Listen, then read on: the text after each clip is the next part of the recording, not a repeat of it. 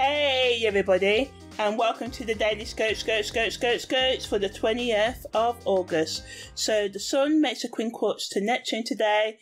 The Moon also enters its crescent moon phase, and the Moon also goes into void of course. So if you want to know more about that, check out the playlist. So on the positive side, the Sun quincunx Neptune encourages us to use our intuition more, be more imaginative, also can allow us to be more creative and tap into our subconscious mind.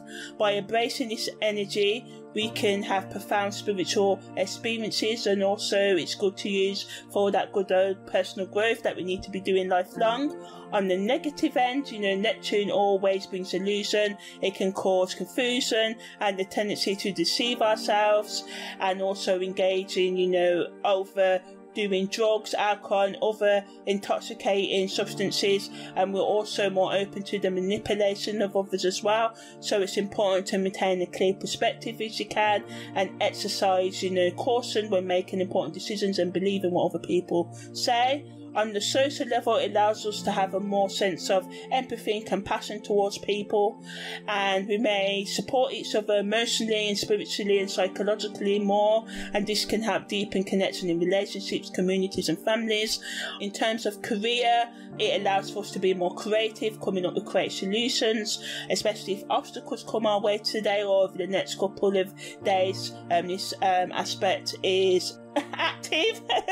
Yeah, so it's a favourable time for artists, writers and those involved in creative industries to harness their imaginative powers and produce exceptional work. So some of you can do your masterpiece or continue your masterpiece. In terms of relationships, we can meet our partner's needs and desires more, as it encourages us to have more sensitivity, and this can allow for more intimate and compassionate interactions and conversations and stuff like that. The best use of this aspect of the Sun making a quincunx to Neptune is to use it to delve into the realm of imagination, engage in writing, painting and meditation, as well as exploring our subconscious mind to gain deeper insights into ourselves as well. But remember, it's important to remain grounded, as I said, because Neptune can cause us to be judgmental or cloud our judgment as well, be overly unrealistic in our expectations as well.